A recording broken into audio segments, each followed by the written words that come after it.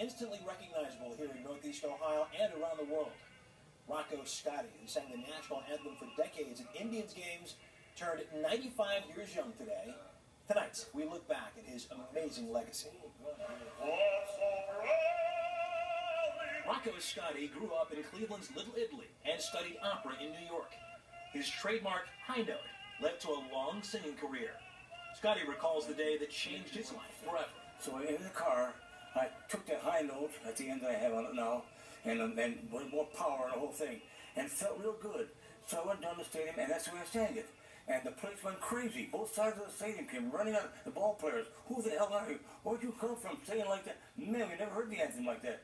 He would go on to sing the national anthem for decades at Cleveland Indians games and events around the country, meeting celebrities along the way.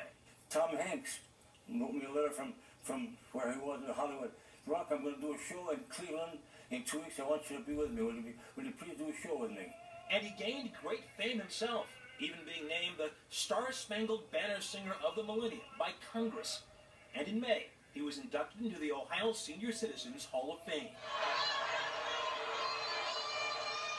Scotti is less thrilled with some versions of the anthem being performed today. If you can't take it, don't sing the damn thing, you know. He hopes his legacy to sing it with power, with respect, and with love. Lives on. Nothing in my life enjoyed me more, really, except being married to my wife, you know. That was better. And on this, his 95th birthday, he still has it. For the land of the free.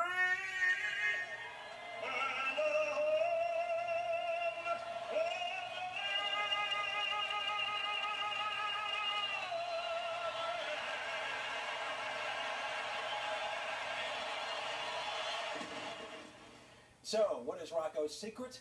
Well, doctors say his singing is keeping him young. Happy birthday.